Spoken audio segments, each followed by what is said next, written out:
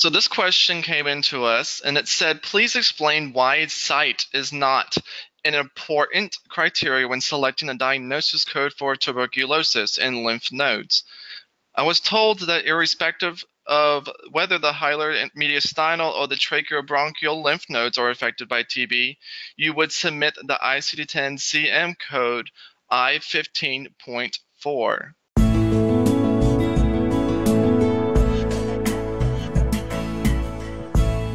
First, we're going to be discussing a little bit about tuberculosis or TB from a clinical standpoint as far as how it's transmitted, some of the symptoms that's involved, and some of those tests that can be done before we get into the coding part of this topic. So TB is caused by the bacteria or the disease Mycobacterium tuberculosis. And most of this is an air droplet. So you get a lot of this during your OSHA training or your bloodborne pathogen training if you're in a facility or an organization. And it's important that, one of the important things about tuberculosis is that, like I said already, it can be spread via air droplet.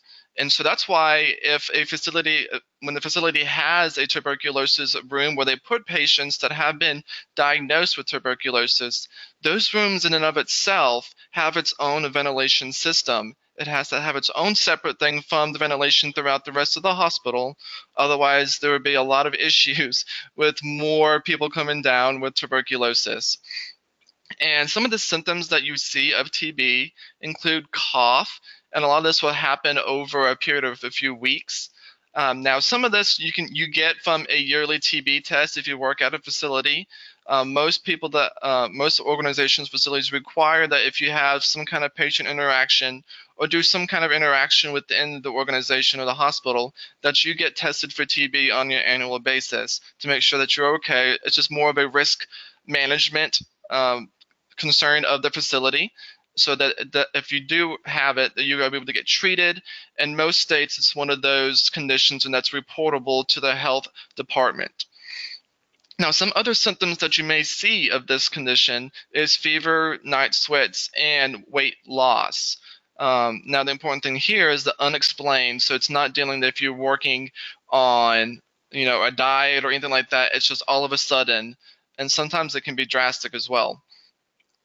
So not only does the site important, but even where the location of that infection is can impact how that disease infects or how it can spread throughout the body. But it's still more of in that respiratory area or the chest area. So if we can scroll down just a little bit to the next page, here in the question it stated that no matter where the site is, that you were to code A15.4. Now, if you look up the code A15.4, or even the 9, you will see that it's just the unspecified. So it's more of that kind of like the umbrella term. So you see you have TB is kind of like that COPD, where it's just an umbrella term where you have many others under it.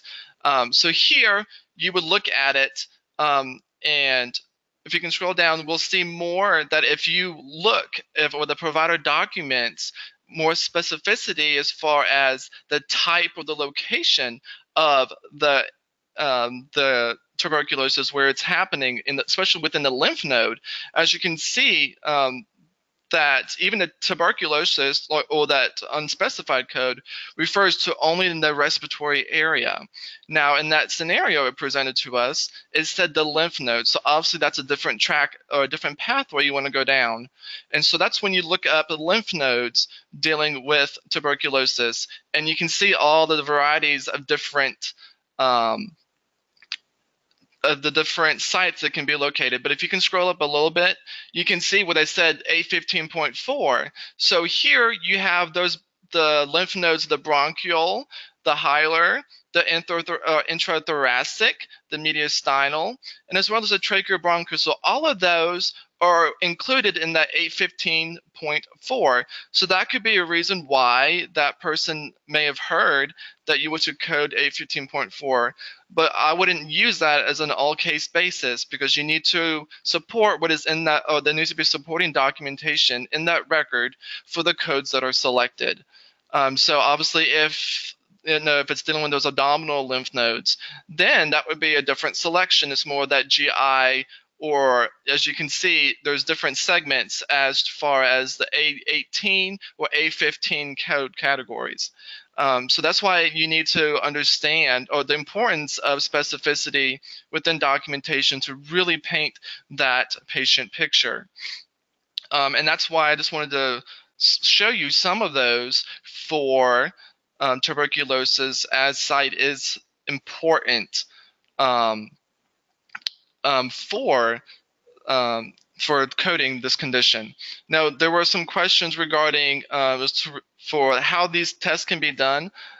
Some will do, that subcutaneous injection that they do. They ask you, if you have different allergies to egg or something like that.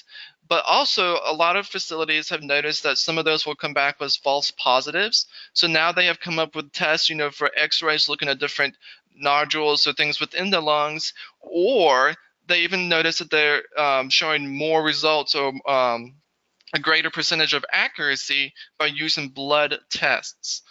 So a lot of more facilities are going more towards that blood test or chest X-ray. And usually chest X-ray, sometimes they will use that more as to confirm that you have tuberculosis, rather than that being the first test they go to, as that's more costly than a blood draw. So working with providers, I find it to be really a wonderful experience, not only because my father was a physician, but just the engagement and the stuff that you learn from them. It is a great team effort. It's not that I'm telling them what to do or how to practice medicine, how to take care of their patients, but it's how can we work together as a team to really reflect what takes place during that encounter, so that what the provider does during that encounter is supported in the documentation, and they're paid for what they actually do. I've stated before in previous webinars that providers know more about their patients. You can sit down and speak with them, yet the documentation doesn't really reflect what their knowledge of the patient is. And so that's why you work with them and really build that relationship with providers. Not only do you teach them on certain conditions or coding guidelines, but they also can teach you more about that clinical picture.